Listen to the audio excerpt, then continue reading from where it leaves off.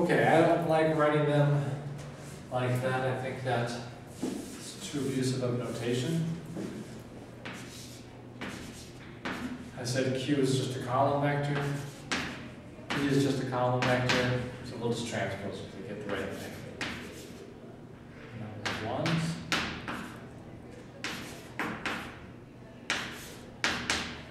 So list the column vector, and we'll transpose the whole thing. Boy, does that look messy. Okay, so someone hands you a Q and a P, I hand you a Q and a P, you think of them as in part of one long vector, and the symplectic form here, which is that it's bilinear, non-degenerate, antisymmetric, is just this baby. Take the Q's and P's from the different pairs and take their inner products and subtract them. This whole thing is natural to do this multiplication first. That's what I did to show the algebra. But if you do this multiplication first, then you get a nice row vector. So if someone hands you a Q1 and a P1, you put them together as a big vector, and you say, I take its transpose, I get a row vector, and multiply that on the right by a square matrix, I'm going to get a row vector.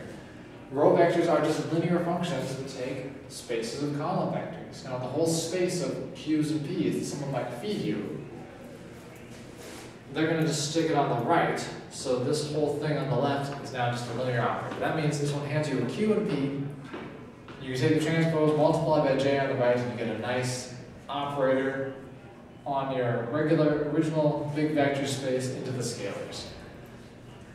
We have another notation, which is that for two fields here, we're going to define their Poisson bracket to be this sum of differences of products of partial derivatives. But you might say, this is a sum over j's. So what if this were a vector? And this was a vector. But this does look like a vector. It looks like the first three components of the gradient of f. And this looks like the second three. So our Q1 is right here. The second part of that first vector, so here's f, our first vector, it's got a p and a q part, its gradient does. If you think of f as a function of q and p, then the gradient of f has a q component right here, boom, and a p component right here, right there. And the p component of the gradient of g is the second parts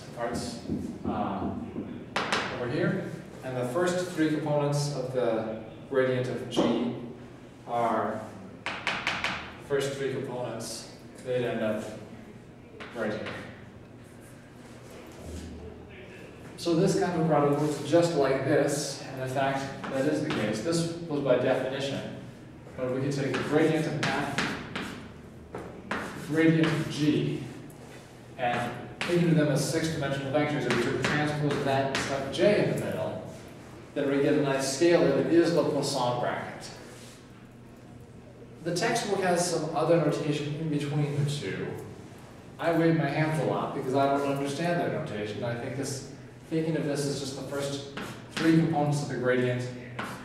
This is the second half of the gradient. So the first half of the big vector, the second half of the big vector, boom. Similarly, the second half of the big vector, first half of the big vector. Which big vector? The big vector that is the gradient of g. And then I think it's really clear that it's just the regular old symplectic form.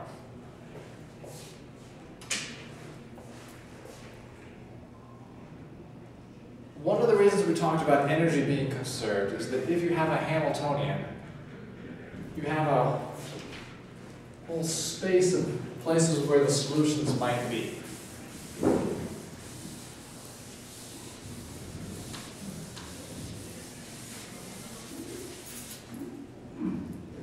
So, if you had a one-dimensional system, you might say, here's my x-coordinate. Physics is a second-order differential equation, so the x component of my velocity is also important. But once I've got this, if the force didn't depend explicitly on time or something, then now I have the property mathematicians like to call something a phase space. You have enough points to determine what happens. So once you know the position, 0, the velocity, say 1. Now you know enough to figure out what happens, because you can figure out the force, so you have the change in velocity, you know the velocity, so you know the change in position, you're going to be able to figure out where it goes. For instance, here the velocity is positive, and x is 0, so x is going to increase.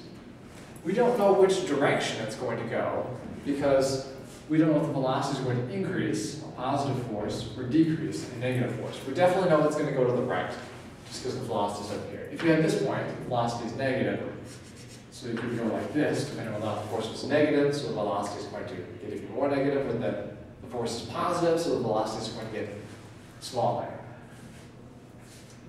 But mathematicians like this just because you have enough coordinates to uniquely determine a solution.